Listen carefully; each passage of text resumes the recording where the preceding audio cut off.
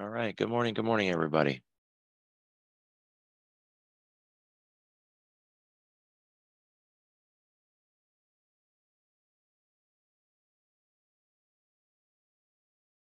Jackson Hole today. I'm pretty sure everybody knew that already. List of speakers,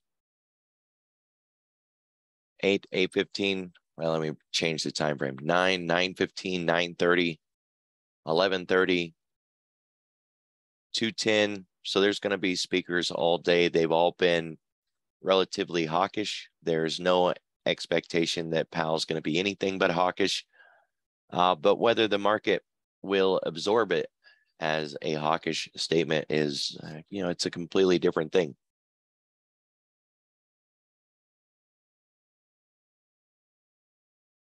We're still looking at a 60-40 for a 75 basis point rate hike.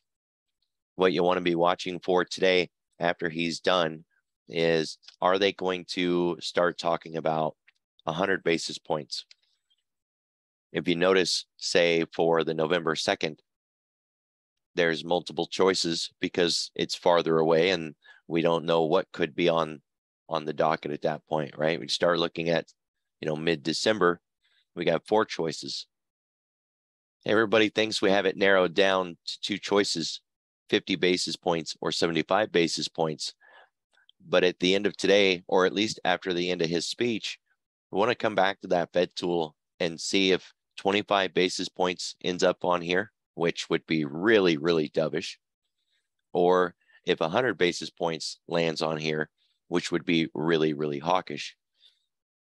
I'm not expecting that, right? But we want to at least look, because that would give us some kind of idea of what we're looking at in the market, what kind of price, in the S&P and the NASDAQ we would expect. Yeah. Morning, Fran.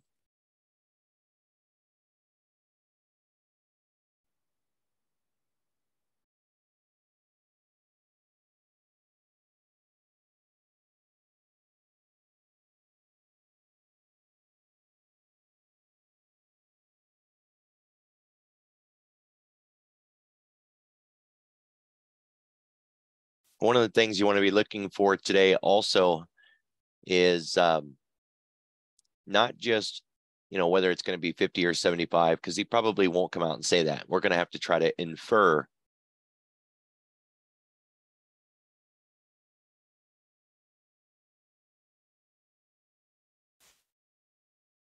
So it won't be, just some blunt statement of him saying, oh yeah, we're going to put a 75-point rate hike in. Instead, what we want to listen for is any tone or shift in his policy stance that implies there's going to be a significant change in the pace of the reductions. Keep in mind that in the first part of September, they're going to start really running that QT program at an accelerated pace. I believe it's 100% more than it is at the moment, which, at the moment, it's not much.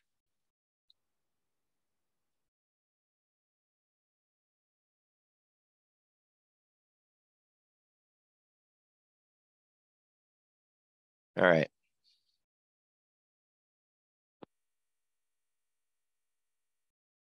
So what we got on the agenda for today, as we do with every day.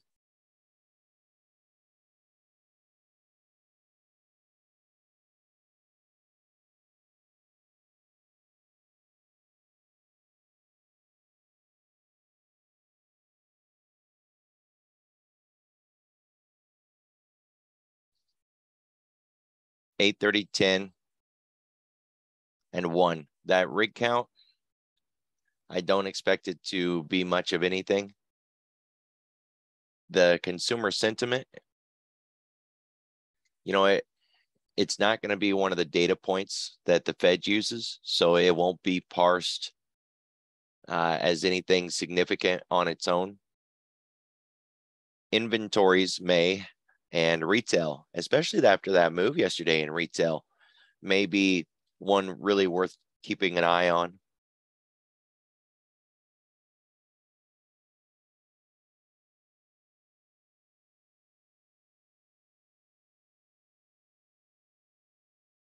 Volume's really light, which makes perfect sense because everybody's on hold, right? We're all waiting for the play.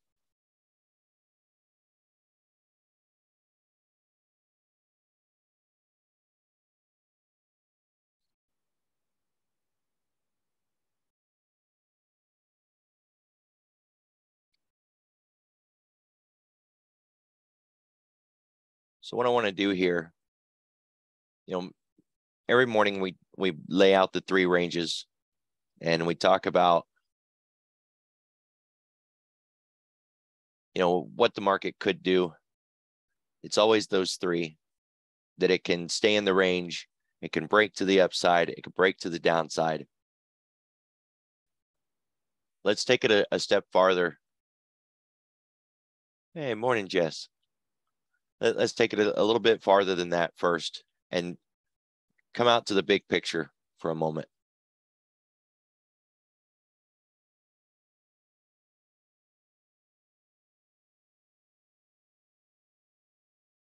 Because you really want to step back and kind of ask the question, all right,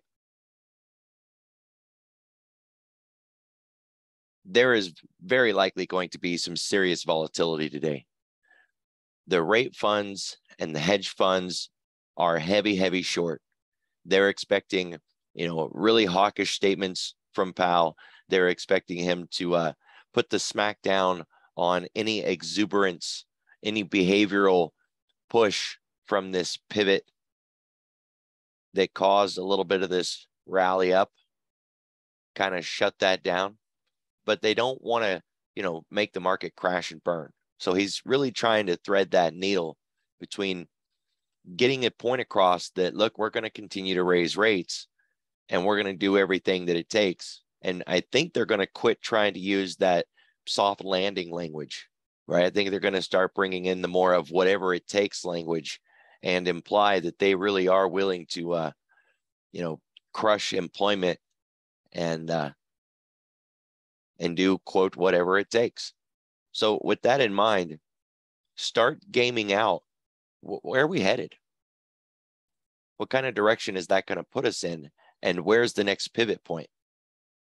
Right? Those bigger term pivot points, not just, where we're going to be at the end of the day kind of thing. Now we're already on the edge of the expected move.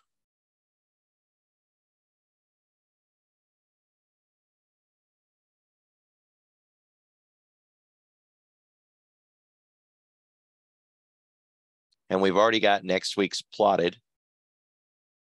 Although it's not set yet, it's going to continue to move all day until the end of the day today. But if this is our expected move, 41.47-ish, right around in there, would be our target to the downside and still be in the box. So when we think about, well, how bad could it get today and how extreme could the move be? We've got ADR.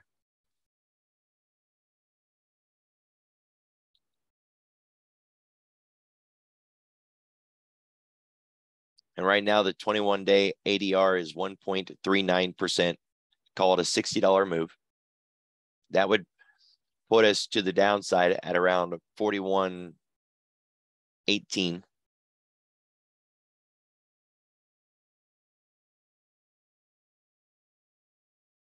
We have a market maker move of $40. So we already had 60. We could add another 40 to that. That's $100.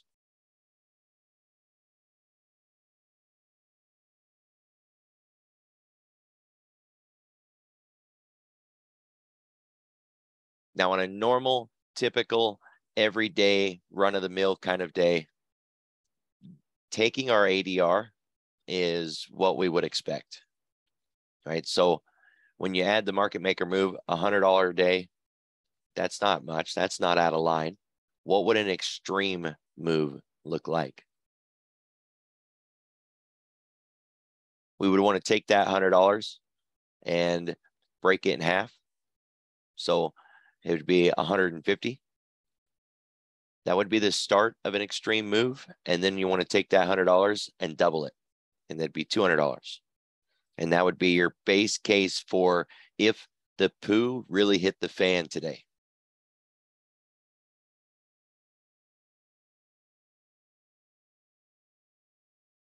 So from the close, a $200 move would put us down to 4,000.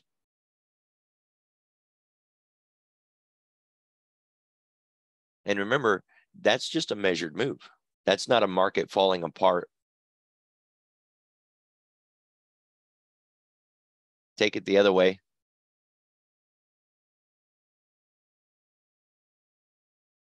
I'm going to call it 44 because it's just close enough. If the market was to get crazy bullish on the other side, 44. And if you're thinking, nah, man, that's too extreme, you're reaching. These are measured moves. This isn't, someone putting their bias into it with their feelings and emotions. It just is what it is.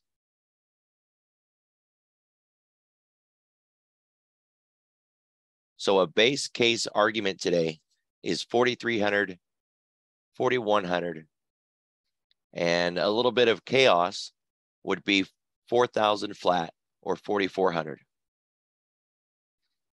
Now, with that in mind, on SPY or SPX, you could do the same thing, just kind of move the decimals around, right? It wouldn't be that bad. Think about how much money it would cost to put a butterfly on at those round numbers. Probably in the SPX, you could probably get it pretty cheap, 5 cents, right? You can't run penny spreads on the SPX. So 5 cents is the cheapest you could go. A 5-cent butterfly, just kind of thrown on there. The worst that's going to happen, you're going to lose commissions and you're going to lose your 5 cents. Commissions are kind of high. It's a butterfly. That'd be 4 contracts, 3 legs. So, you could lose a maximum of 10 cents, $10. Hey, I don't like to lose, but it's $10. I think I would make it, right? To survive. But if one of those hits,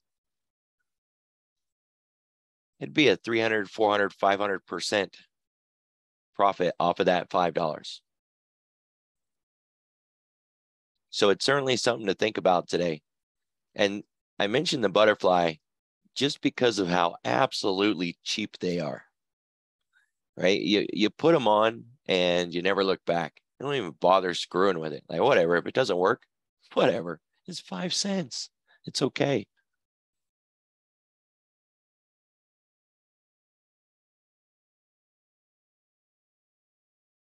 Keep in mind also today that when he starts to talk and the market starts to move around, he very likely is going to say more than one thing at more than one point in his speech that's going to move this market. So it might start out that it goes crazy up and then in the middle of everything, crazy down. So don't think that whatever you start to get is going to stick, right? And I'm not saying don't trade it. It's not my place to tell you to trade or don't trade. Trade it. I don't care. Just, take profit and be ready for that thing to flip over on you. Even after he's done talking, the market can stay in a particular direction, say until lunch or even after lunch, and then still flip over. Because somewhere along the way, some nerds can really start crunching what he talked about and decide that they are now hearing it differently, right? And we've seen that, say, at the couple of Fed meetings ago, where the market started out bullish in the afternoon, but by the next day, we were down and we kept going down because the market went back and reevaluated what he had said and decided maybe that he wasn't as dovish as they had thought. I bring that up for swing traders more than anything else we're all on pause, right? Waiting for him to come out and chip his teeth so we could put some swing trades on, try to get a couple in before FOMC in September. We got CPI, PPI, FOMC. September, we're going to be ducking and dodging. So we're, looking for the opportunity to put some swings on. Wait for the later part of today, or even wait till Monday, right? There's no reason to jump the gun.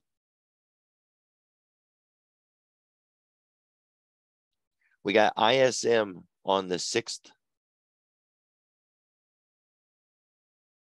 CPI on the 13th, PPI on the 14th.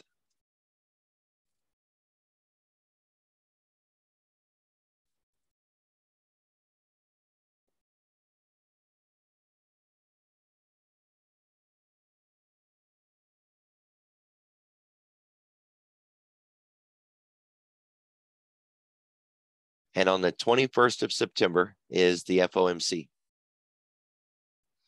So almost every week on Wednesday in September, up to the Fed week, has got events.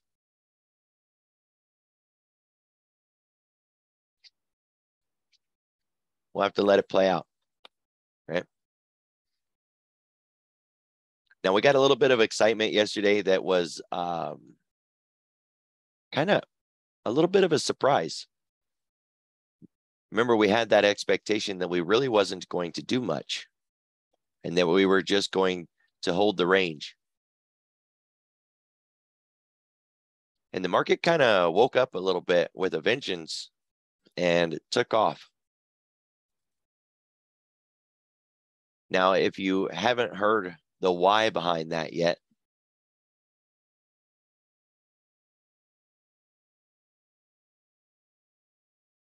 Chinese tech companies or short interest companies on the China side were getting nice little flow, some squeeze and a pop.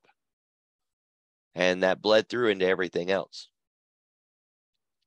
It didn't stick, but that's where the flows came from. So pretty interesting on that side.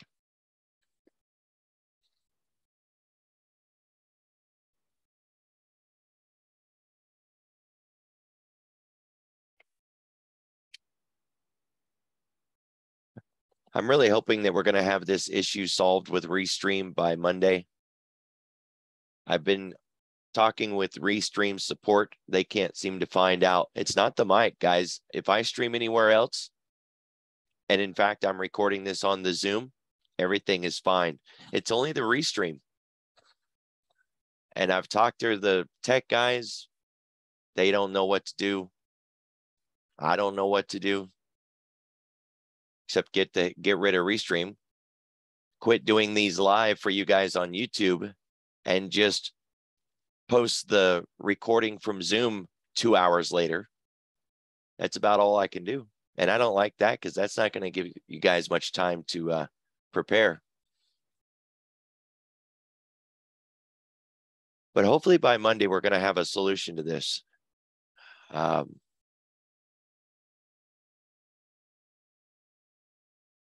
I checked Restream on another computer because I run 2 computers at once, and it works really good on another computer.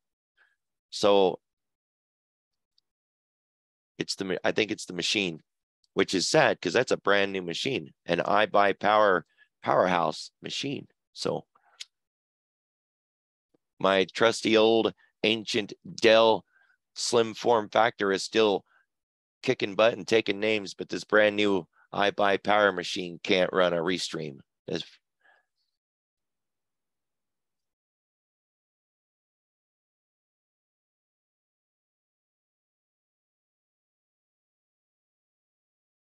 So we'll see. I think I'm going to just wipe the whole system and see if that fixes it.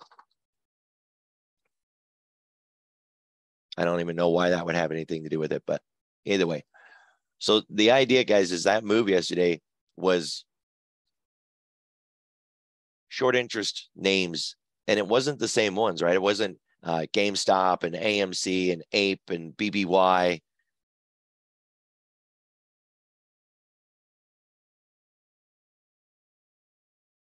on the other side of this move today, or even as by the time we start coming into lunch, start hitting those sector names, looking around to see where the money flow is going to go.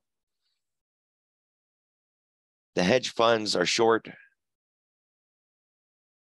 The rate funds are short.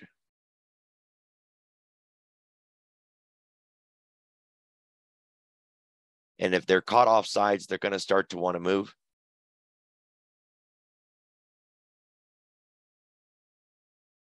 Start parsing it out, see if we get stocks and bonds moving in the same direction, which kind of goes into, we know it's not supposed to do that, but it does happen.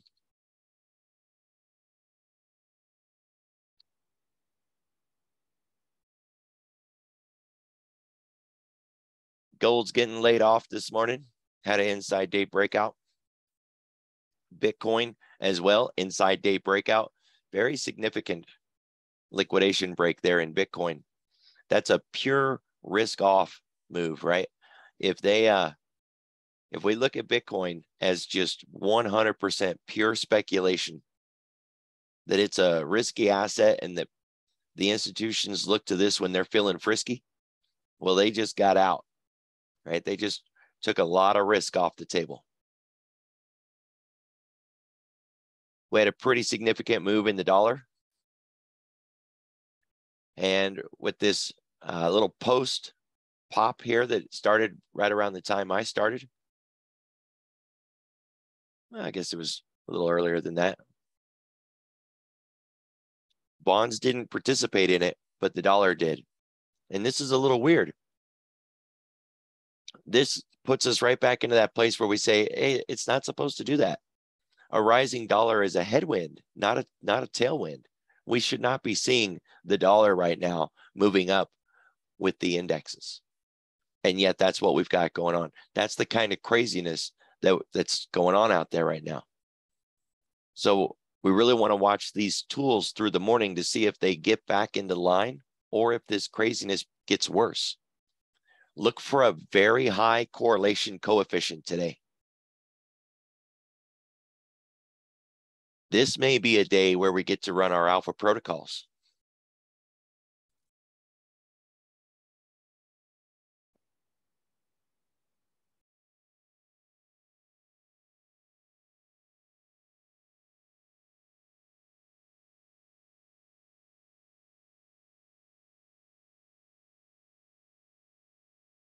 So today, don't look to the dollar or the bonds or the VIX to really give you any kind of insight. Not today. We're seeing it already that they're just not moving in a way that makes sense. Focus on the advancing and declining issues.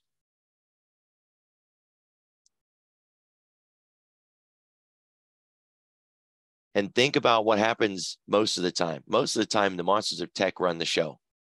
And those 8 names carry the market or drop the market. But there's times where they don't really do much of anything, and the rest of the market does all the heavy lifting.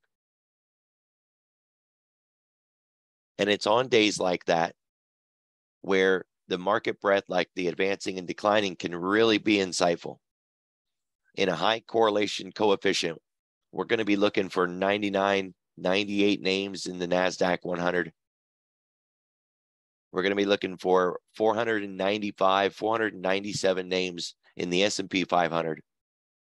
We're looking for that kind of number.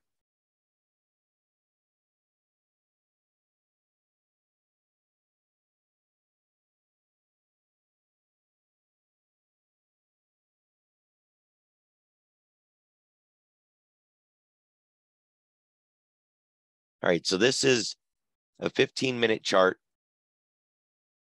of the NYSE tick. And I threw a moving average in there, which is that cyan line. And the divergence that it signaled back here on 8/12, 8/13. Remember, CPI was 8/10. So we had 2 days of bullishness, and then this started to signal a downward move in the market. It took 2 days for the SPX to catch on. So the divergence was solid as a rock. Same thing along these lows when it started turning around and going back up.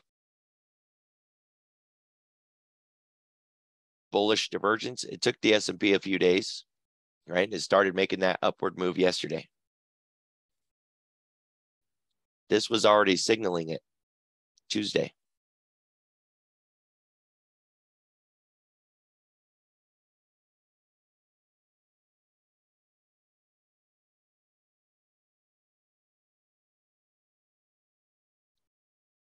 So keep your eye on the NY FANG, the KRE, and that advanced decline. I don't even think the cumulative tick is going to be much value today. Certainly nothing. Honestly, I don't think a lot of these are going to do us any good. I think it's going to be fractal, and chaos. If we do get that high correlation coefficient, all of these are going to tag or peg out. So the 80 NDD should be pushing, 97, 98, pressing right against the top. And the 80 SPD, same thing, top or bottom, because it can go negative, right? We could turn bearish and drop like a stone. So it'd be minus 497, 498, or minus 97, minus 98. Now, Thinkorswim's got that visualize tab.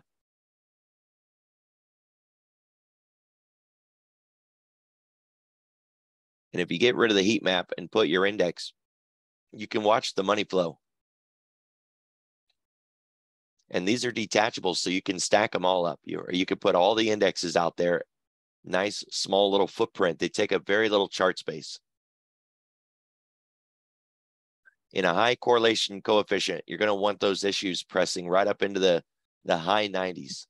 Because if you activate your alpha protocol, you want to make sure you're really running with the group.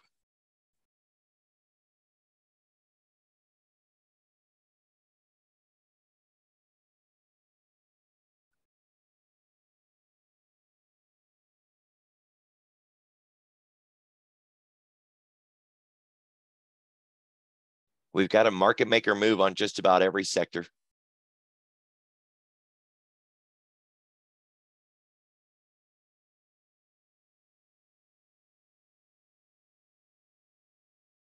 And for the week, energy, another kind of energy, metals and mining, those three are the biggest positive movers on the week. Retail is still down the worst. And then behind retail, technology, consumer discretionary, and then communications. Those are the worst.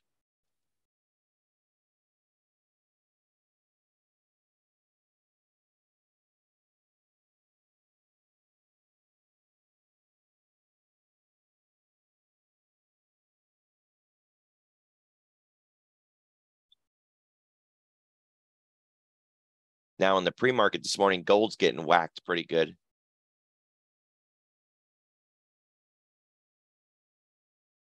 And the rest don't meet our criteria of 50% or 0.5%.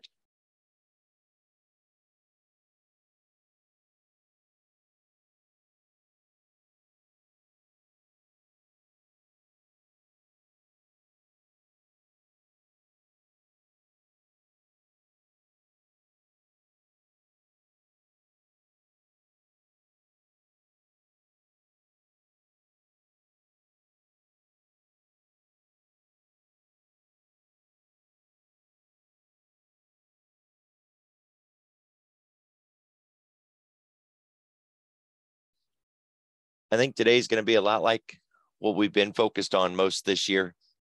Intraday trades, energy, and finance are probably going to be your best bet.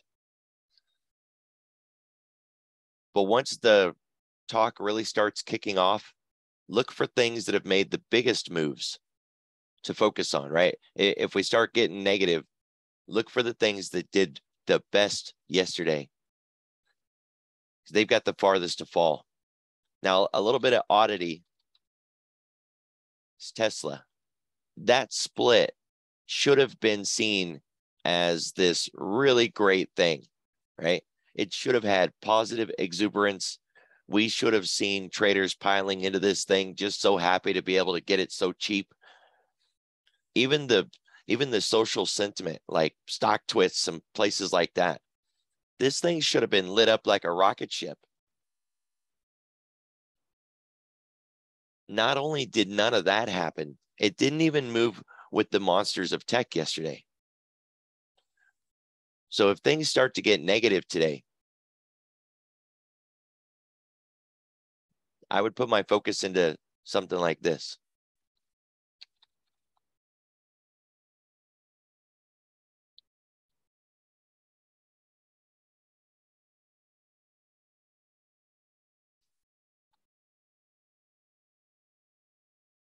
So hopefully, guys, the audio will be done on Monday.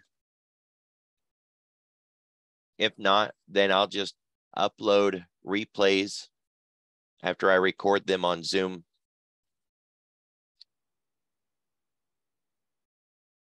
Everybody be careful. Have a good week. Good weekend. And hopefully I'll see y'all on Monday.